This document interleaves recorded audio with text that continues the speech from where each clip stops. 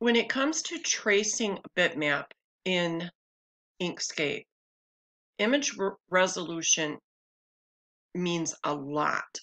And in this video, I'm going to show you why and how to get a better trace, okay?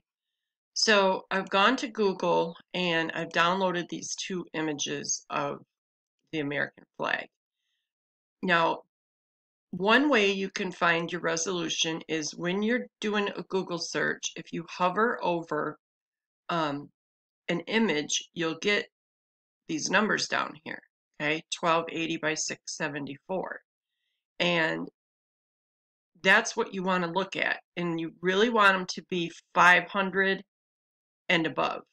You can get away with 400 if you don't have sharp edges like on the stars here, okay? You know, if you're doing, I don't know, some character image and most of it has curves and not really sharp edges, you can get away with 400 by 400. But for something with crisp edges that you need to keep, the higher the number, the better. So that's one way to find out. And then also, after you copy it and paste it into Inkscape, or save it and file import the image, with it selected, it tells you down here at the bottom the image resolution as well.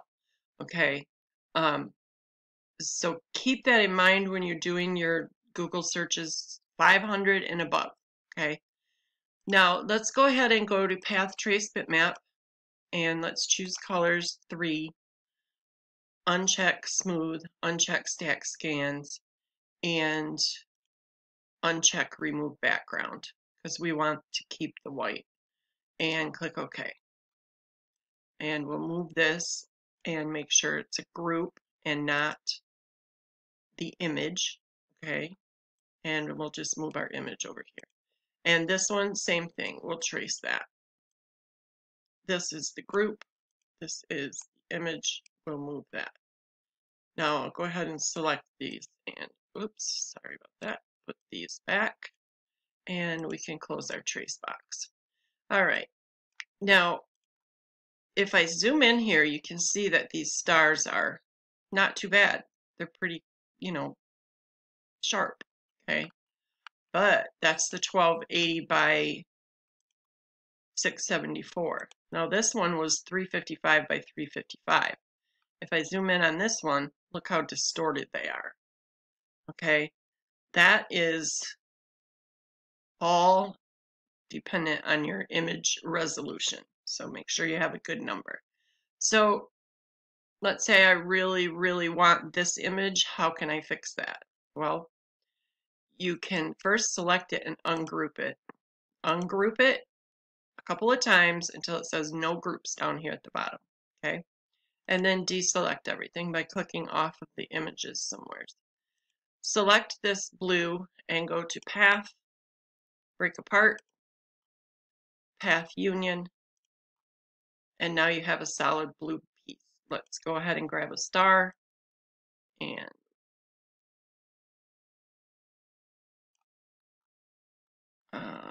you can move this around to get it, you know, fatter, skinnier. This one brings in the sides. So we'll just go with this one. Now, I'm going to bring this over here to my original image so that I can get the correct size star.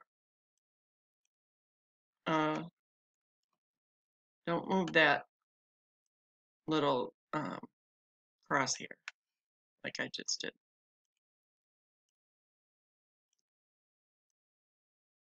Let's zoom in here.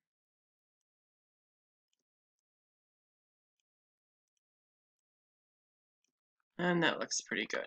So if I zoom way in, you see all that blur, and that's how come when it traced so badly. All right, so let's bring this back over here. And now we've got this up here. We got 7 rows, 1, 2, 3, 4, 5 of 6 stars. 1, 2, 3, 4. Oh, we got 5 rows of 1, 2, 3, 4, 5, 6 stars. So here's 1, hold Control and hit D 5 more times. 1, 2, 3, 4, 5. And let's just left click on one of the stars, hold Control. That will not let it go up and down. It will be straight. Keep a horizontal on the horizontal axis. Boy, I can't talk this morning. Sorry about that. All right, now let's left click and select all of these. Let's open our Align and Distribute with these 3 little bars here. And let's go to Distribute, and the second one from the right on the top row is make horizontal gaps between objects equal. Okay. Now what we can do is go to Path Union, and let's duplicate that. 1, 2, 3, 4, 5. 4 more times. Hold Control and hit D. 1, 2, 3, 4. And let's hold Control and grab one of these and bring it down to the bottom. And then let's select them all, not your blue square, okay? And let's go to Distribute. And the second row, second one from the right, is make vertical gaps between objects equal, okay? Now I need to duplicate this top row, and let's turn it white and go to Path Break Apart, deselect everything, select one of the stars and delete it. Now let's left click on this, hold Shift, left click on all of the other white ones and go to Path Union, and let's zoom in and let's position it in between these here. And you can select these 3 top rows and center them on a horizontal, nope, I always get that wrong, vertical axis. Okay. All right. So now we need to duplicate this 1, 2, 3 more times. So Control D, 1, 2, 3. And hold Control and drag this one down to here. And then let's go ahead and select the red ones and hold Shift and click on all the other red ones. And let's do Path Union for those. Now we can select these white ones without selecting the red one. Hold Shift, select these white ones, and go to Distribute Vertical Gaps. Okay. Now with these selected, we can go ahead and do Path Union. Hold Shift, select the red ones, do Path Union, and we can turn those white. And now you will get good, crisp, clean cuts. But the issue is that if I pull this apart, here's my white layer. Well, I don't want all this extra white here or here. So what I'm going to do is go ahead and delete that. I'm going to make a new white layer. I'm going to grab my Bezier pen. I'm going to have my snapping turned on, and I'm also going to turn on the snap node paths and handles and snap cusp nodes. All right. And as you can see, when I hover over this corner, it snaps. Just left click, left click, left click, and left click. And go back to the starting point.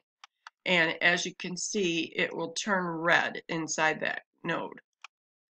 All right.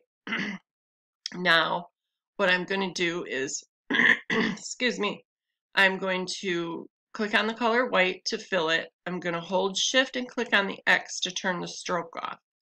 I'm going to select it and make sure it's a path, and then I'm going to lower that beneath my stars and my stripes. Okay, now you have an option here. You can, let me turn my snapping back off. You can cut these stars out of this blue here, so you don't have to layer the white on top of the blue. And to do that, just select the stars and the blue background and do path difference. And now what you have is this. You can see through it. Okay, so now you will just layer your blue on top of your white and your red on top of your white, rather than the blue on top of the white, the red on top of the white, and then the white stars on top of the blue. Okay, and you can do this in Design Space as well.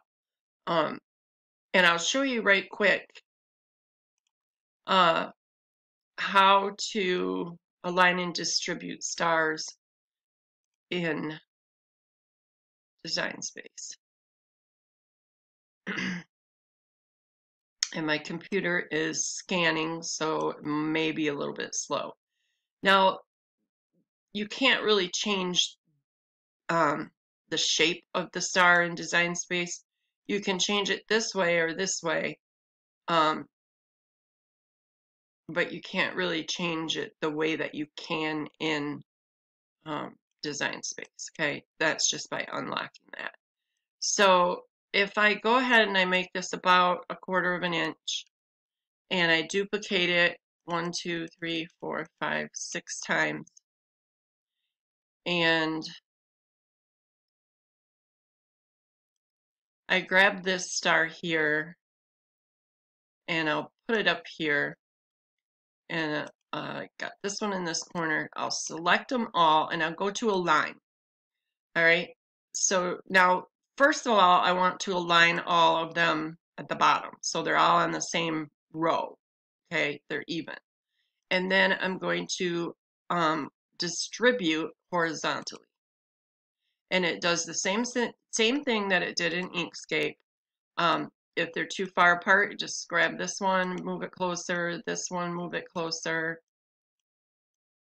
and then do it all again. And when you move something, you want to make sure that you align them to the bottom again so that they're on an even plane, and then distribute horizontally. And as you can see, they're closer together. And then you can weld this row, okay? And then you can select it and duplicate it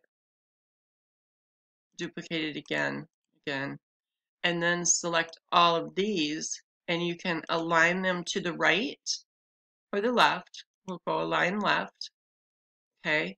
And then you can distribute those vertically, okay? Make sure that they're evenly spaced. And then, you know, there's your stars. You can bring in you could bring in this file here after you've traced it, and then draw a rectangle over your stars and weld them. Okay, well, let's just do it. Let's trace this again.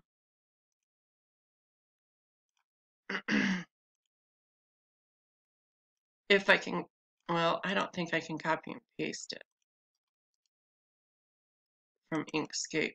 I'm running out of time. I've only got 45 seconds left on this video. No, I can't paste it. I don't know what I was thinking.